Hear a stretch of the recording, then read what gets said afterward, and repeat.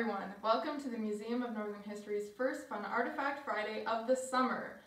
Since we have to continue to stay apart and stay safe to stop the spread of COVID-19 this year, we are prepared to continue to bring you the best and most interesting artifacts in our collection through the screen. So you don't even have to leave the comfort of your own home to see the best of our collection. We're bringing the artifacts straight to you. To start us off this year, in commemoration of National Cheese Day today, I have with me these Kraft Canada cheese boxes. Now these boxes were donated to the museum in the 1980s, but they would have been used in the 1950s. As you can see from the label on the side of the box, they come from Outremont, Quebec, which is a residential borough in the city of Montreal.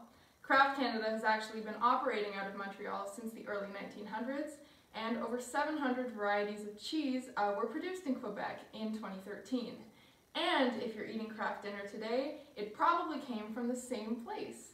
Now, due to an outcry of concerns over the quality of dairy products, in 1926, the City of Montreal passed a compulsory pasteurization policy. That explains why the word pasteurized can be read on the labels of the box.